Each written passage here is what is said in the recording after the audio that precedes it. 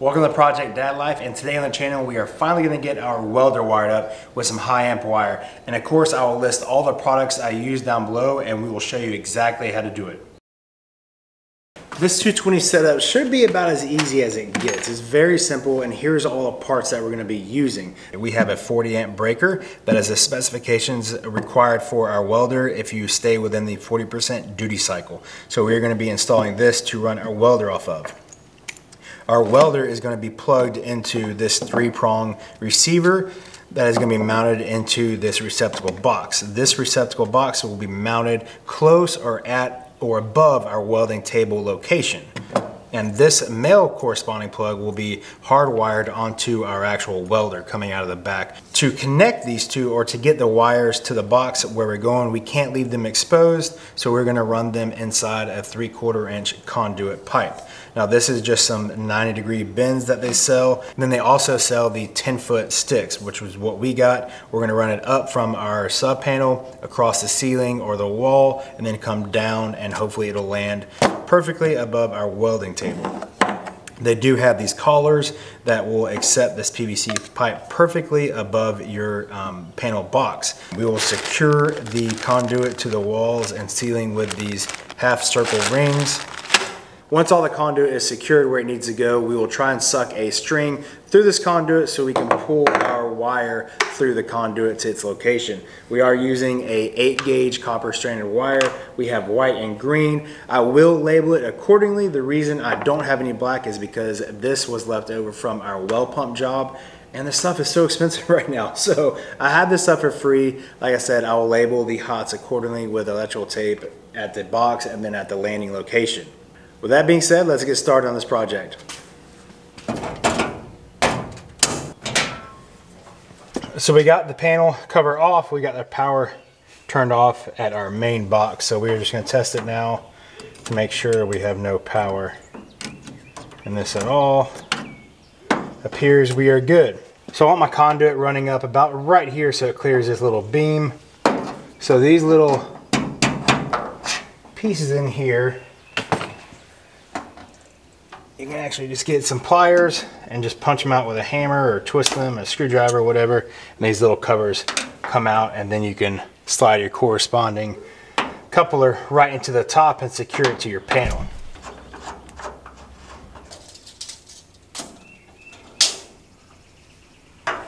So here's our first piece of conduit. We just measured from the panel to about where I think the first bend is gonna go. It was right at 65 inches to get me to the ceiling. So now I'm just gonna use some PVC pipe cutters. We will cut this thing to length.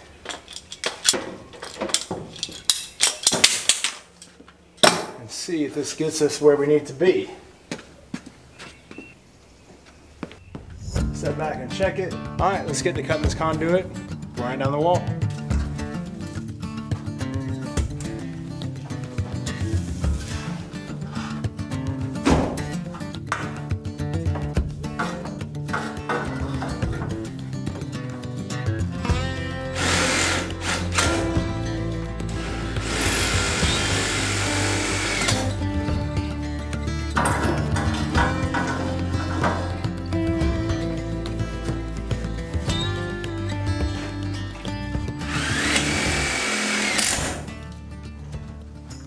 I'm at the last bend on the pipe I'm about to install. Why?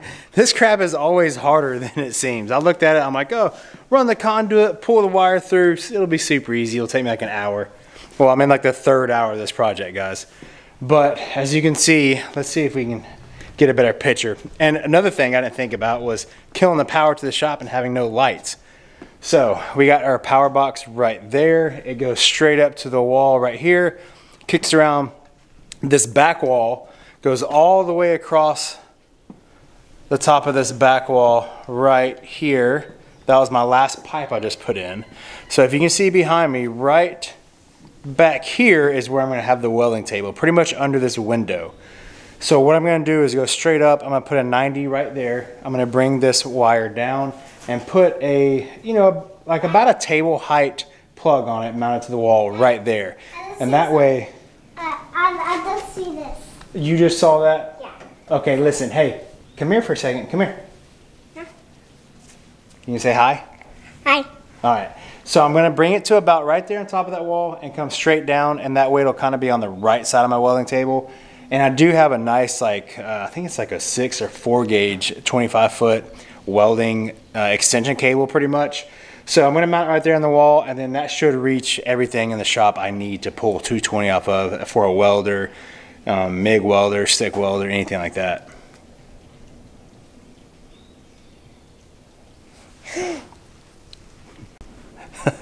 Easy peasy, back at it.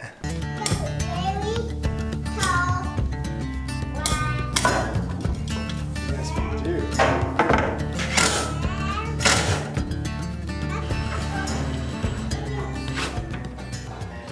It'll be mounted. We are ready to pull wire now. I didn't pre-run the wire in the pipe because I'm gonna actually suck a string through the pipe first, and then we will tape up our wire and hopefully pull it through.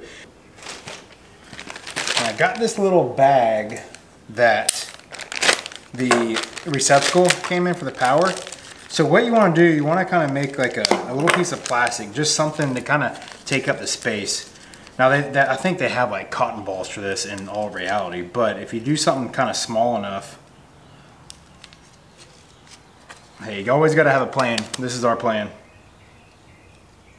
I just realized it'll probably be a lot easier to put this receptacle box on last. That way my shop vac, I got this little powered shop vac, I'm just going to hold it right here on this pipe, and hopefully that string will come right out. I'm thinking that the tube for the shop vac will fit tight over this conduit, and I can just leave it here, turn it on, run over to the panel and feed the string through. That is a plan. That's what we're going to try. You can feel the suction right there. So put our string in, make sure it doesn't get in knots. There it goes. So I came over and pulled the vacuum off the pipe, and there you go. The string came all the way through. No problem at all. So now we'll go back over to the panel, get our wires ready to pull, tape them up, pull them through. So here's my 3 wires I'm pulling through. Like I said, these other ones I had a lot of this green. So I'm going to use these 2 greens as my hot. I will label it correspondingly in the panel and then in the receptacle box, and my white will be my ground.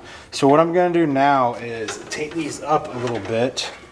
I'm going to leave them kind of staggered. That way they pull through the pipe a little bit easier, and I can fold one over to hook it onto the electrical tape. And then I got my other string on the other end. I just tied into a loop. So I will take this loop and put it over the wire.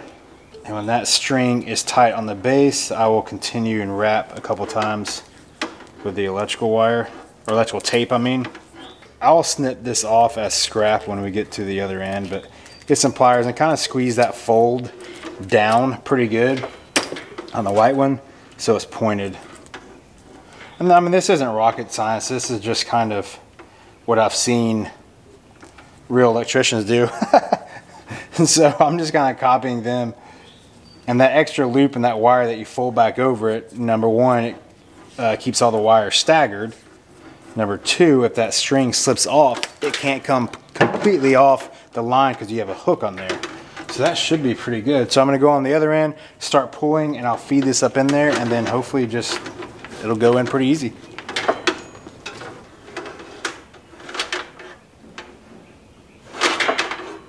So I tried to pull it by myself. This is definitely a 2-man job. So I put a reservation in with the wife. She's out here. She's going to pull the string while I feed the wires from the other side. So babe, you pull this string right here. Okay. Out of this pipe. So don't pull the pipe off the wall. Yeah. Just kind of pull it down, and I'll feed the wires in on this side. Okay. You good? All right, you ready? All right, pull.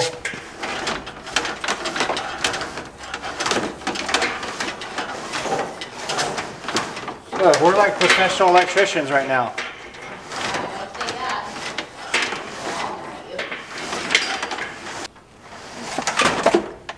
You got it? Holy crap. Pulled out like 12 inches. there. That was all the green cable I had. Oh, that was close. Yeah, that was super close.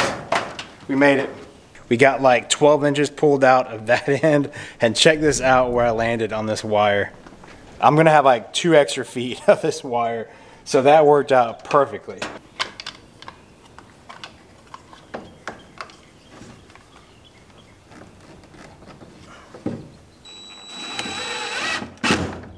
Here's the receptacle wiring up. As you can see on the back, it has 2 hot and 1 ground. Your gold screws are always going to be your hot or black, and then your ground is always going to be your green. In this case, we're using our 2 green as hot and our white as ground. Because we are doing that, we're going to go ahead and identify these greens as power. So I'll run a strip of electrical tape on them. I'm kind of curious, as the YouTube electrician world, if they're gonna blow up because I'm using these as power, or is that something that's common? And now we'll go ahead and strip these wires.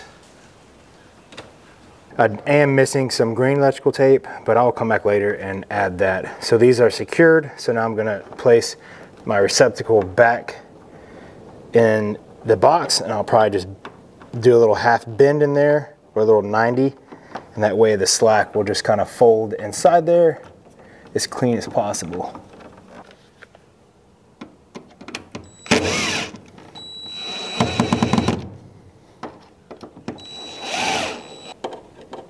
Just like that, the receptacle is done. So we're back at our panel. Here's the wires that we pulled through. There's a couple things we're going to want to do in here. Number 1 is kind of get your wires routed exactly where you want them. Again, my white is my ground, so this is going to my ground bar, so I will cut that to like a rough, more manageable length, and I will do the same thing with my power wires. Those are going to go to a 48 amp breaker that's going to be right here on these two spots. So they'll go down here and then turn up, and then I'm going to get my black electrical tape, and I will try and identify these greens as power almost the whole way down, or a pretty good portion of the wire. I don't think it has to be super neat, but as long as a big chunk of it is black, you should be good to go.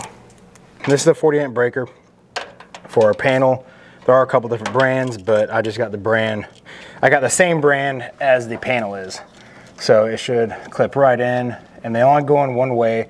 So you'll have this little catching mechanism right here that actually catch on this little lever. You can see there's like a little raised up piece of metal that'll go in right here, and then when you press it down, the contacts will actually receive it on these bars, and that's where the power transfers through right there. So you want to make sure these are lined up. But if you get it right, there's only one way to put it in. So hook it on the left side, and then we simply just push down where it says on, and it will set into the panel. And then if you want to take it off, if you simply put the breaker in the off position and then pull this back, it'll pop right back out. First, we'll run our ground, because I like to run all my grounds on the far, or as deep in the panel as I can go, because I know the grounds are okay to touch the back of the panel case. So that's why I have them running first. And in my experience, that's usually how I see most electricians run their panel. So they'll put all the grounds in first, bury them in the back of the panel, and that way if it touches the case, if there's any kind of like friction or something like that, or one of the wires wears through to the copper, it'll be fine. And a lot of your grounds are bare copper anyway. Ground wires installed. Now I will run my power wires, and those will run on the front side of the case. So I'll do those the same way, bend my 90s, kind of do a hard bend in the 90, and then I'll do another hard bend 90 going into the breaker. And I will insert the wire into the breaker and tighten it up. So the first hot wire is complete, and we will run our second hot wire same way. And it is complete. So here's the 40 amp breaker to give you guys a close-up. That is what we installed. And then you have your 2 hot wires coming out the back. They're identified as hot with the black electrical tape. They run up and out our conduit that we installed all the way to the welder receptacle. The ground runs on the back side, and it runs to the isolated ground bar for our sub panel. And that is complete. Super simple. You know, I like to put these pre-bends in here and try and keep the panel as neat as possible. You know, you can see all the grounds are tucked to the back of the panel, and then I try to keep the power wires kind of, you know, floating, free floating, I guess, in the panel without touching or rubbing any of the case. And then my common wires come in on the right side on my common bar. The panel is back on and powered up. We have our electrical tester. We will test the power coming in. We do have power coming in. And then here's the 40 amp breaker we installed. We will test that. The 2 legs going out, and they are hot. So what I'm gonna do is I'm gonna kill the power on the sub panel again, install the panel cover, secure all this, and then we'll go check the receptacle.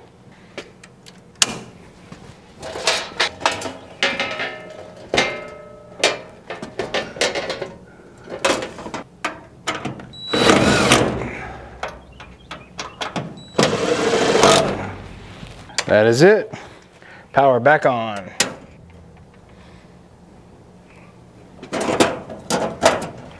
Everything is hot and secure.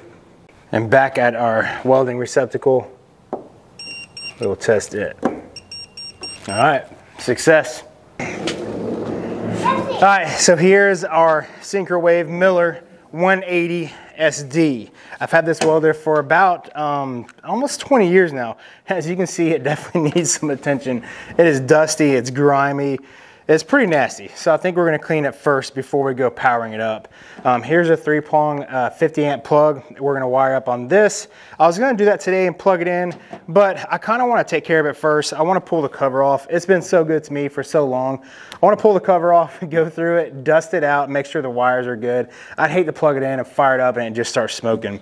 So I think we're gonna do that next week or maybe the week after, get this thing cleaned up and really give it a good, you know, maybe waxing and wash and get all that stuff, take care of it. So that being said, all we got left to do is wire up this plug. That project was pretty simple. If I had to rate it on difficulty, I would say it was probably about a 7. The conduit was a little bit tough to run by myself. If you had a partner or a bigger ladder, even scaffolding, that would definitely make it a lot easier. But pulling the wire through the conduit was super easy. That went way easier than I thought it would. Well, with that being said, thank you guys for watching on this week's project, and we will see you next week. God bless, and I hope you guys have a great week. Walter, you want to say bye? Bye. We'll see you guys. Take it easy.